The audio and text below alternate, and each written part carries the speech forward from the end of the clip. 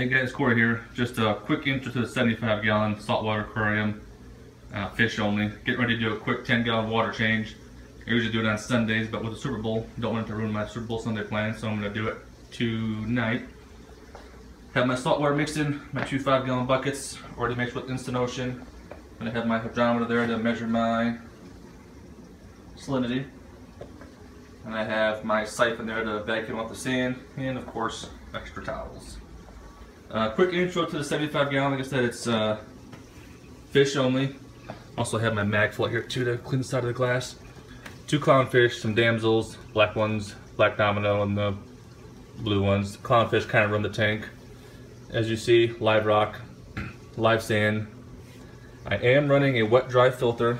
That's a Tom Rapids. I've had this for about 10 years now. It runs pretty good. I'll do an in-depth video on that shortly.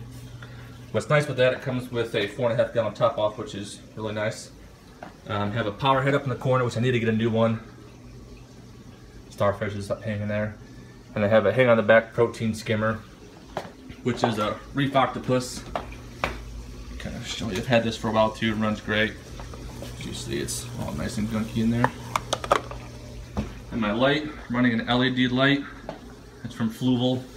I'll do a more in-depth one on this one too, but it's nice that it has the all whites, or you can turn it to the blues. So you just keep it on the all whites. There it goes off. Turn it back in.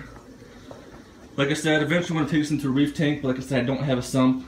I do on the other side here have an old BioCube 14-gallon.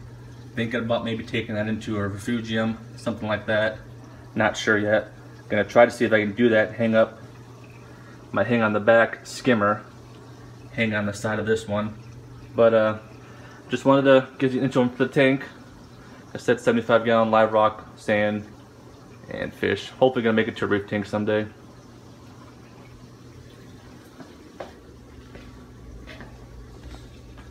But that's it. I will update you guys on the BioCube probably next week. Might go to the fish store on Monday and add a couple things to it. I'm not going to do too much with this one yet. I'm going to start getting that BioCube going.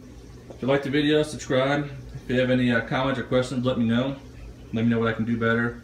Like I said, I've been doing this for about 10 years. I do not consider myself an expert. I'm learning just with everybody else. Subscribe, comment. Thanks, guys.